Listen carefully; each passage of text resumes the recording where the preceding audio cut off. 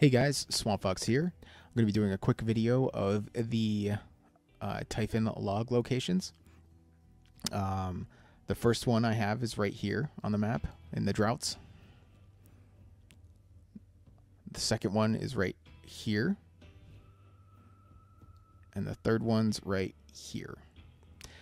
I'm going to be showing actually how to get to the locations in the rest of the video, so feel free to skip ahead if you'd like. This one's right here, the one overlooking the Doll orbital thing. You got to kill some bandits. You know, come up around here.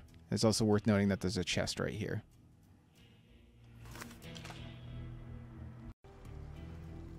The second Typhon location is right here. It's a little bit tricky to get over here, but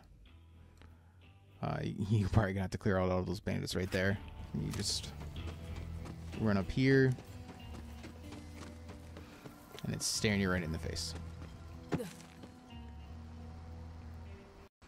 And the last Typhon Log location is over here, right next to like Tannis's dig site entrance. It's right here at the top of the rocks. Can't miss it. You might have to kill a few skags to get here, but nothing too hard. Just hop up. Okay. Hope that helps everyone.